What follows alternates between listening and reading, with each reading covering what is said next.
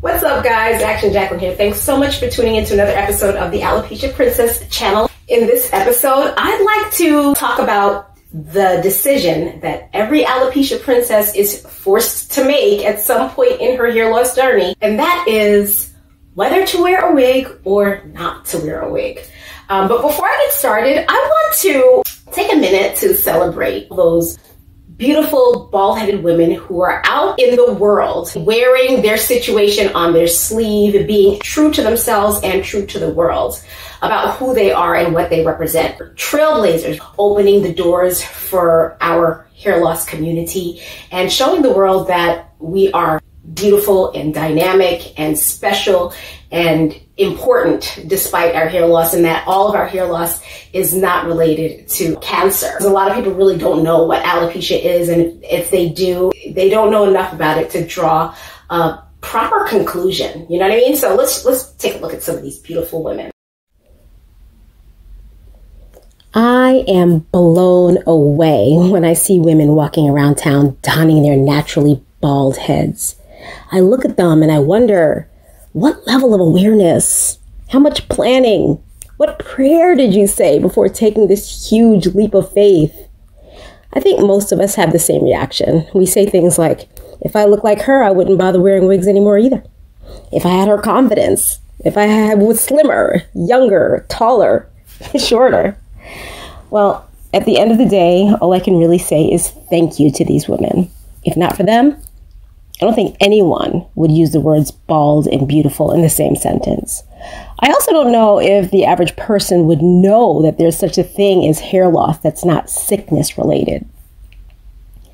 Because of these women, I know that I'm not alone. I know that if one day I get tired enough of the wig struggle and decide to just stop wearing my wig altogether, that I can join a community of women who have prepped the world for me. For that, I salute you. I salute you, bald and beautiful women. Yes, these beautiful and courageous women should definitely be celebrated. But you know what? I gotta say something. On the other hand, while they should definitely be celebrated, so should we. So should us women who choose to wear wigs. Because if you have suffered severe hair loss, you definitely suffered some serious trauma. Losing your hair is the most traumatic thing that has ever happened to me. It's a challenge that follows me through life. There's never downtime. There's never a moment where I say, okay, I'm going to breathe now because today I don't have alopecia. No, I have alopecia each and every day of my life. It's been well over 30 years and I haven't had a break. I think that anybody who is going through it is courageous, no matter what they choose to do. If they cover their hair in a wig or a scarf or a hat, or they go completely bald, we're all courageous and we all deserve to be celebrated. I think a lot of bald-headed women have this idea that their life is going to be better when they can go out into the world as bald-headed women. I tried doing it and I didn't like it. It really wasn't for me. I was approached by so many strangers who had so many questions. There was a whole lot of finger pointing by children. The men, and this was the worst part for me anyway, because I am accustomed to a certain level of attention from men.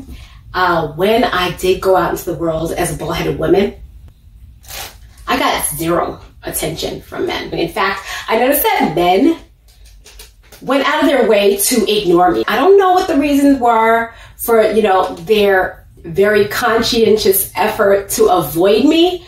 I could sit here and draw a lot of conclusions, but I'm not going to do that because, nobody wants to go down that rabbit hole, right?